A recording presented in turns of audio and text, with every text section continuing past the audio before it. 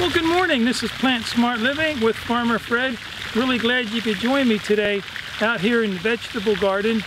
You know, it's a beautiful day here in Pennsylvania. It's May 17th, so we're 2 days past our frost date. And so it's time to plant those warm weather crops. I also have these Canada Crookneck squash seeds that I saved. I had a couple big Canada Crookneck squash, and so I saved the seeds. And so today I thought I would direct sow some of them in one of my planter beds down below my pond. I have 4 raised beds there. They're about 30 inches wide by 5 feet long. I recycled them from some old picnic tables. So anyhow, thanks for joining me today out here in the vegetable garden.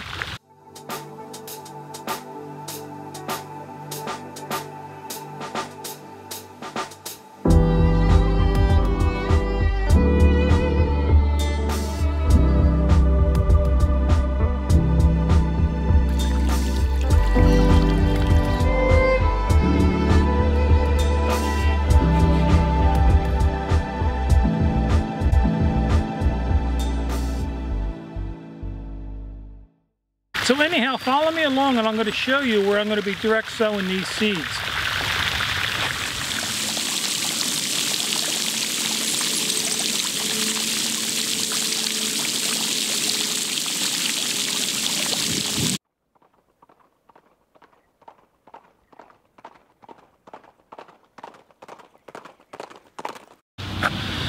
And so when you plant these too, you want to make sure that you have a good 6 to 8 hours of sunlight. You know, I always tell people that anything with a root or a fruit, you want 6 to 8 hours of sunlight.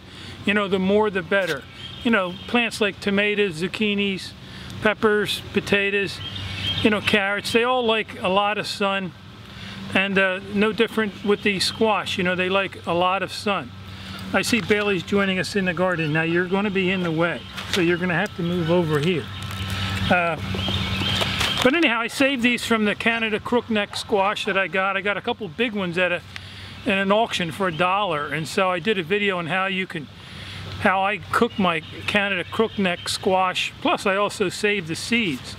And so, you know, you can, especially with heirloom variety, you know, you can have an endless supply of food. You know, you just save the seeds, so it's just a win-win situation. And so I've been drying these out for a couple months, and I'm just going to plant about 8 of these, and of the ones that come up, I just want to save 2 plants. And I'm growing these also in my composted leaf mulch that's amended with topsoil. I get that locally from Barnside Farms. I get it anywhere from 5 to 10 yards per season. It's, you know, the cheapest way for me to get compost. And again, you want to make sure you have good sunlight. So I'm going to plant these about 1.5 inches deep.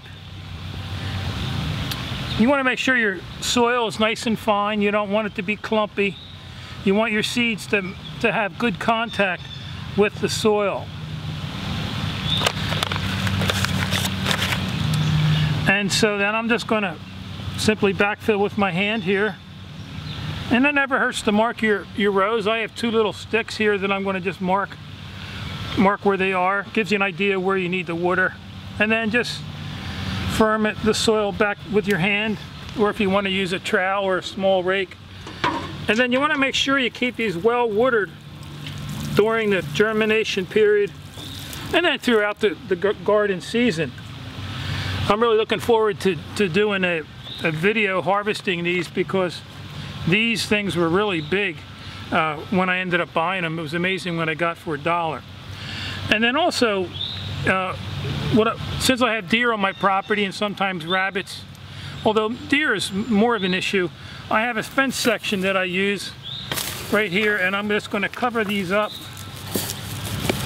with a fence section to keep the deer off them. And then once they get mature or near maturity, then I'll take these off. So anyhow, I hope this was able to give you some tips and ideas on how you can direct sow your Canada Crookneck squash in your garden. And so I just want to thank you for joining me today out here in the garden. If you have any questions or comments, feel free to leave them in the section below. And you can also visit us at plantsmartliving.com. And there you can learn more about gardening and also how you can reclaim your health by adopting a whole food, plant-based lifestyle. So anyhow, I hope you have a wonderful day today. So until next time, this is Plant Smart Living with Farmer Fred.